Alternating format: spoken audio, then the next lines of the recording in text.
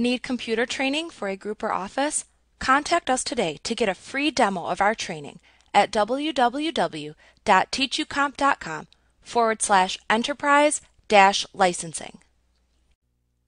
You can create spot colors, which add an additional color that can be used in addition to the CMYK inks, or instead of one of those inks. If you plan on doing spot color printing, you need to create spot channels to store the colors.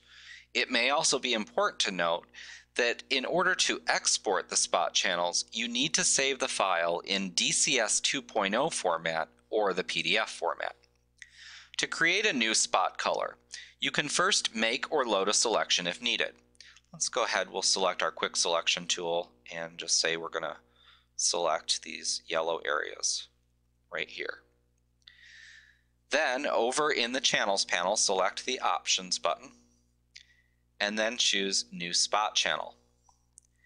Then in the New Spot Channel dialog box, select a name in the name text box right here.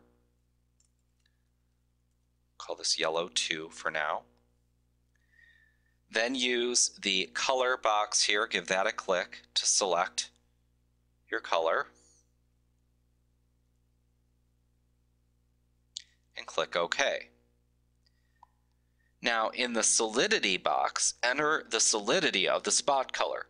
If you ever print the image to a composite color printer, the solidity will be used to determine the opacity of the spot channel.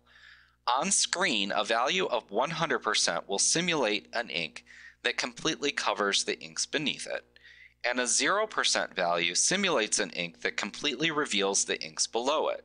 We'll leave that at 10% right now. And then we'll click OK.